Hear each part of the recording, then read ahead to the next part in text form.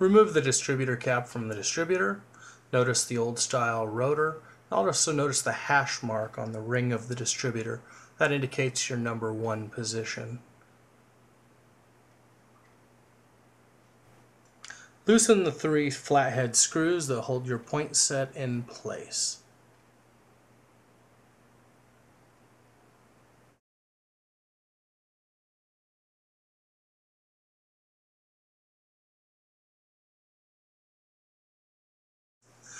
With a small pair of pliers, remove the cotter key and the washer from the top of the point set.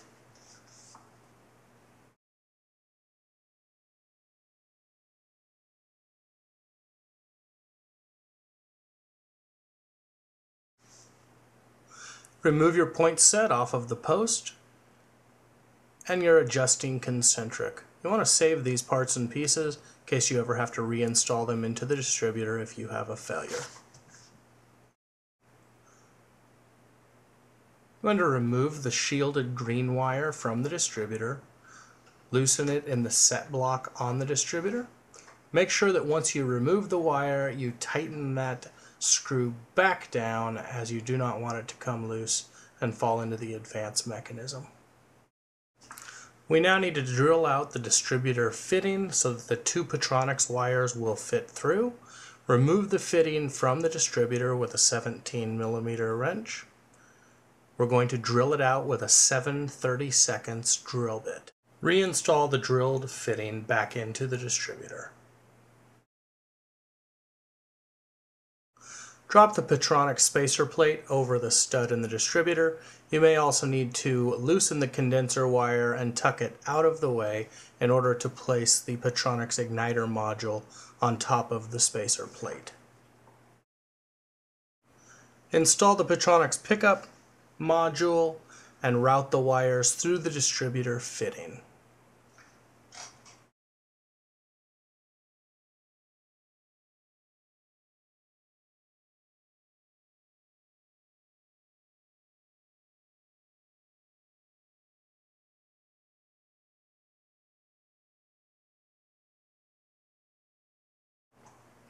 Reattach the condenser wire over the 2 Pertronix Ignitor module wires.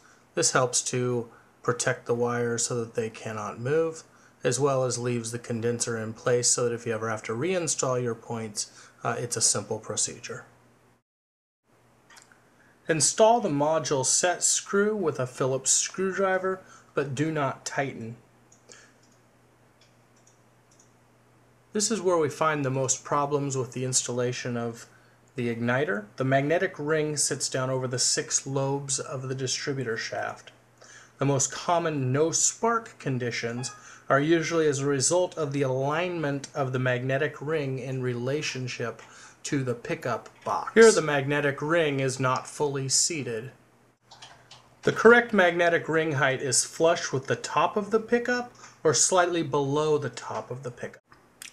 You now need to set the vertical spacing between the pickup module and the magnetic ring.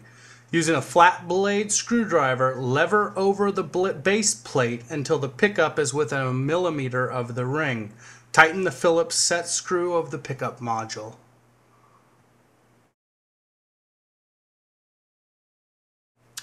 We now need to wire the module. Remove the ends of the low tension lead and remove the green wire from the sheath.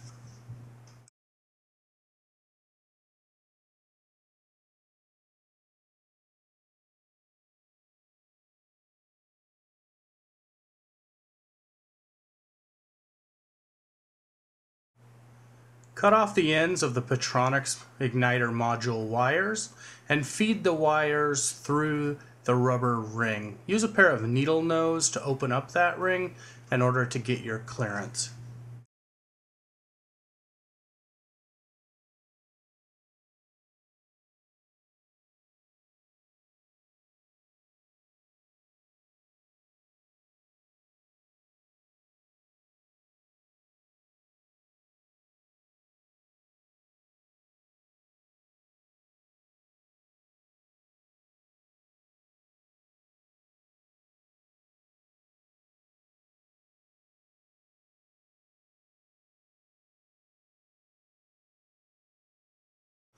Slide the rubber ring up the Pertronix wires into the fitting.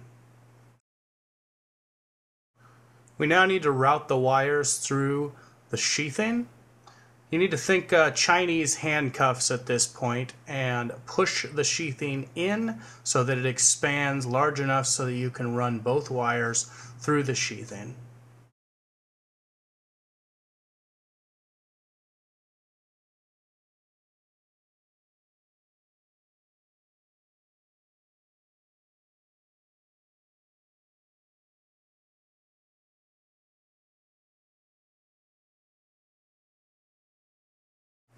We now need to work the wires through the open sheathing. You're going to take the black wire all the way through, and the red wire we are going to pull out through the side of the sheathing at the other end. Using the tip of your Phillips screwdriver, open up the side of the sheathing for the red wire to come out. Route the red wire through the hole in the side of the sheathing and install the sheathing to the distributor fitting. Stretch the wire sheath back out. You may want to use some shrink tubing right at the end where the red wire comes out of the sheath. At this point, you can reinstall the military fitting if using the shielded coil, and or just put on the rubber fitting and the crimp if using the civilian ignition coil.